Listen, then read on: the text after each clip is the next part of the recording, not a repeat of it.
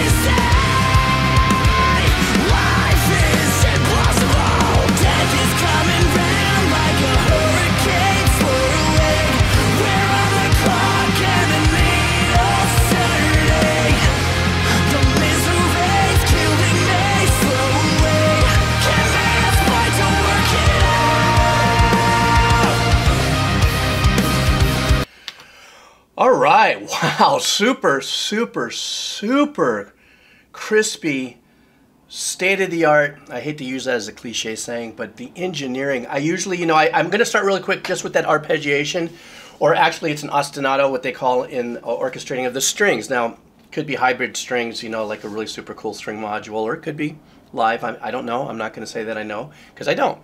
I loved the phrasing of that. I believe it sounded like it was in 7/8. There was once the drums came in, of course, then the guitar actually was in unison with that pattern there. And I think at the end of 12 bars or 16 bars, they threw in a 2/4 there for a turnaround, but I'm not too sure. Okay, now I've got to go right back into, because I think we can all agree, I don't need to say much about the musicians because they're already epic and stellar. So this is, if you've never been through a journey like this with me, I don't break down on the theoretical, even though I kind of started off on that a little bit.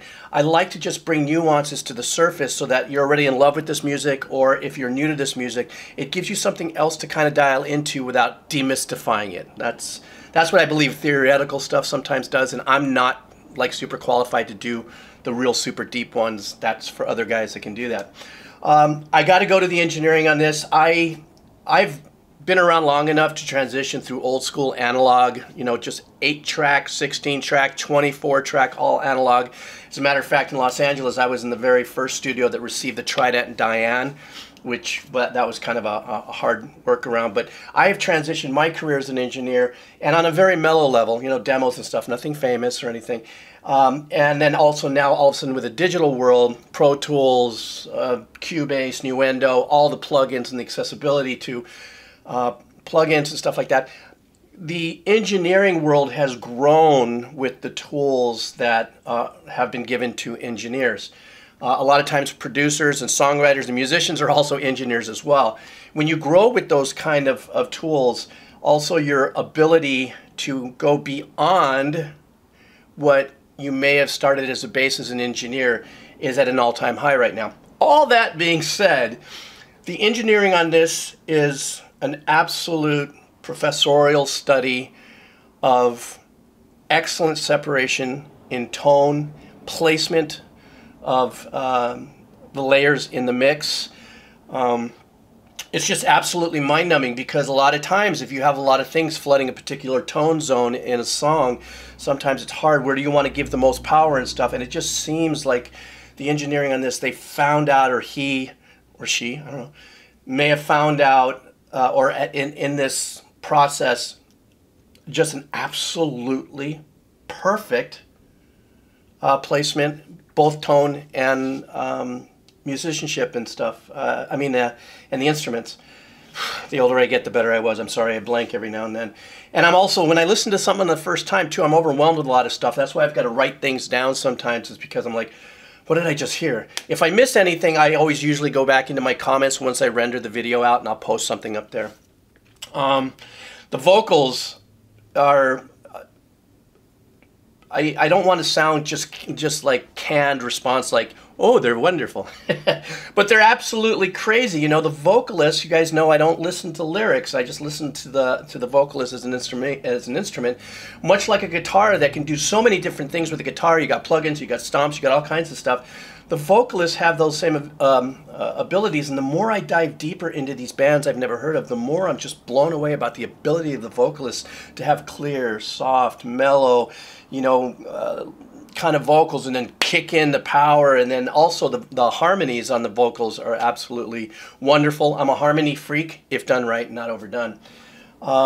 Anyhow, I'm just going to keep going. I just wanted to bring this up in the engineering sense and get this already out there, that this is such a chicken skin, you know, what do you call, goosebumps, joy to be listening to this engineering-wise. So now I'm going to try to bring myself back into more of the song aspect of it and enjoy that. And also a double bridge. What I loved about this, it sounded like, I don't know. So you have the verse, you had the intro, you had the verse, and then there was a step up in the arrangement, which I thought was great. It kind of, it took you out of that pocket of what you were locked in with the guitars following that arpeggiation, and it stepped into a really nice change, and then stepped into another one before the power hit. At least that's the way I felt it. So I like the dynamics of the arrangements and the composition, so that's crazy good. Okay, here we go.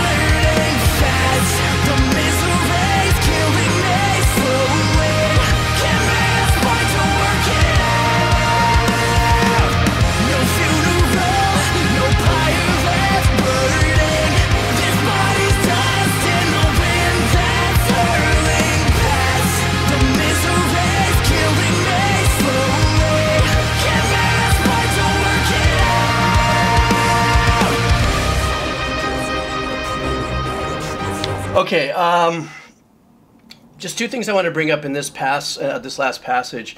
I'm also recognizing the fact that they have a really fat pad, which for those of you who don't know, it's a long synthesized sound that actually cushions. I like to call it the synthesized French horns of an arrangement, because they're very warm, or they're very round in the ambience presentation of the sound. So it adds to the thickness of the stereo of it. So they have that going in the background. That's what it sounds like. I can't say I know. I hate catching smoke from people going, no, dude, they are. I'm just going, that's why I like to say, I think I know. And the drummer, you know, that last passage as well, just firing on the ghost notes. But I don't know that they're so much ghost notes as they are more purposeful parts of the rhythmical arrangement with the snare. In what little I know about drumming, I think of ghost notes of more ghosty. They're behind it. Where at least in this last section in the passage, it sounded a little more marching in its velocity. Not in its arrangement, in the velocity and stuff. And I love that. And he's holding the 4 on the hi-hat, just keeping you square, keeping you locked in. And I just want to say I noticed that. That was really sick. And also the bass sound. God, I love the bass sound on this one. It was like the last one. I just got through doing a video for Haken. And there was a very unique bass engineering in there that I fell in love with. This has that same thing. I got to get my head away from the engineering, otherwise it's going to take away from the arrangement of the song. But I am just freaking out over the engineering on this. But the song is great, and the harmonies again on the vocals. Boy, Jesus, here we go.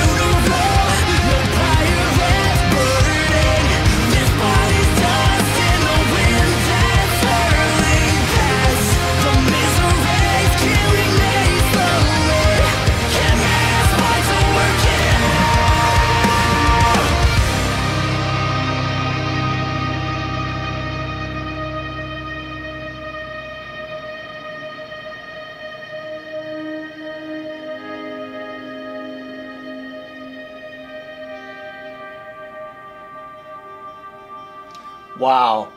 That is just, you know what, here's another thing now. We're talking about production. You know, many different composers, arrangers, producers use different techniques in building a song. It really just depends on the journey they want to take you through based on the lyrics. I don't know what the lyrics are, so I don't know what this journey is about. The video was really cool, though. The video, to me, kind of personified the detail of the engineering. That video was really detailed. And I tried to stay away from it because I'm listening to the music, but I couldn't help but notice how detailed that was. It kind of personified the type of engineering and songwriting and arranging. At the very end of the song, it almost was like they go ahead and they start fading up, or they popped in the faders of all the arrangements coming in to be blended in at the very end. You know, there could have been a little arrangement here, and a little arrangement here, and a little arrangement here throughout the song process. But at the very end, it was just this glorious wall of like, what the fuck? You know, they just people's elbow. There was that section where they went back into the into the string arpeggiation, and if you notice on that one, had a little more reverb on it. They wanted to give you more of that abyss kind of vibe, because you know, when I peeked over at the video, it looked like the little monster ninja dude was about to go into some kind of battle. But it was really wide open and really super cool. And yes, apparently there are keyboards in there, so or pads and other synths to support that. And but I can't, you know what? I just love listening to new music. Today is one of those days where I needed to just kind of get away from the world. I wanted to just try something new, and I already did with Haken and now with Periphery, and I'm going to try one more today. I just need a lot of music in my head today. I want to thank you guys for coming on this journey with me. While I'm still enjoying it, I love doing this. I'm going to keep just knocking it out until I, well, like Forrest Gump said, I'm tired. I want to go home now. Thanks a lot for the tips for the cup of coffee. If you see fit, mahalo. The link for that's down there, headset link, song link, and everything. And thanks for hanging out. All right. Aloha.